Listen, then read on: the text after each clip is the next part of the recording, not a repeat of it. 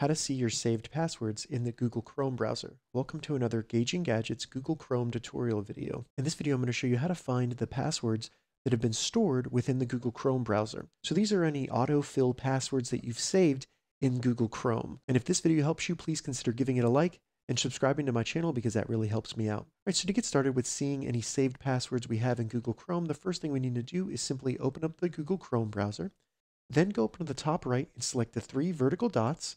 And in the menu, go down and select Settings. This will open up the settings for the Google Chrome browser. And all we need to do here is go in the left menu and select Autofill, and then select Password Manager.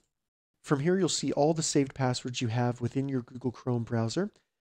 At the top, you can search any websites or anything. If you're looking for a specific password, you can search those websites right there. Once you find a password you want to see, simply select the website. It'll then load the website, and to view the password, all you need to do is select the little show password icon right here, and then it will show you the password, and you can copy it using this icon right here if you needed to log in somewhere else. All right, so that's how you view your saved passwords stored in Google Chrome. If you have any questions about this, leave a comment below. I'll get back to you as soon as I can. If you'd like to see more Google Chrome tips and tutorials, check the links in the description. If this video helped you, give it a thumbs up, and please consider subscribing to my channel, Gauging Gadgets, for more gadget reviews and tech tutorials. Thank you so much for watching.